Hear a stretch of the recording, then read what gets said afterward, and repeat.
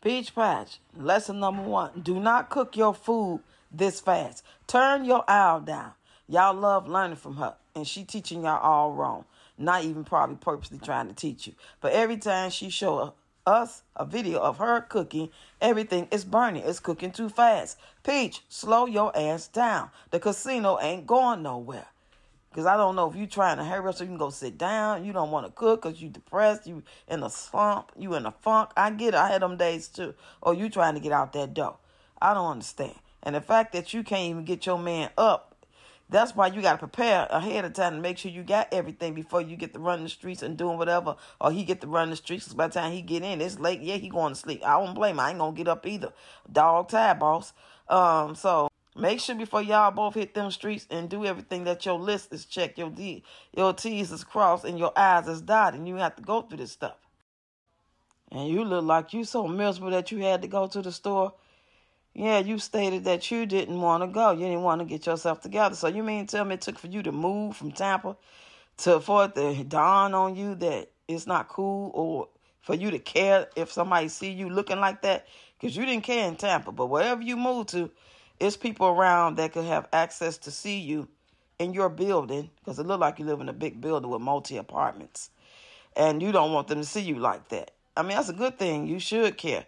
But why did it take for you to move from Tampa? Why didn't you just care, period?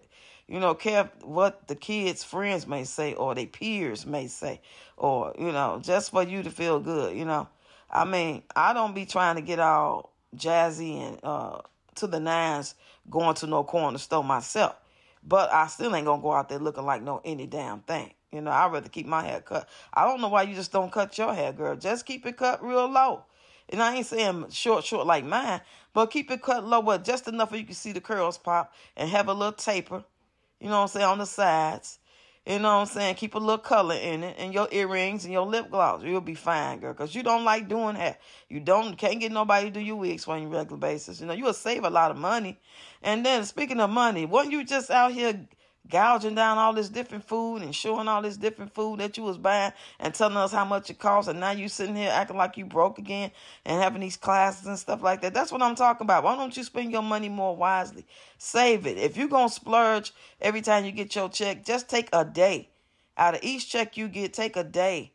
You know what I'm saying? Take that weekend and y'all splurge and do that, and then just be done with it. Don't do it like out of every check you get, 5-6 days in a row, y'all getting down on all this food and spending anywhere from $100 and up each time you go to the restaurant. That's ridiculous. You will have some money if you just put that to the side. You got to do it in moderation and in order. And then buy this food that you like and cook it with the fire turned down. Stop cooking every damn thing so fast. What is you rushing for? Act like you can stuff. Turn on your little tripod or whatever and take a deep breath and just cook, relax. Have a glass of wine.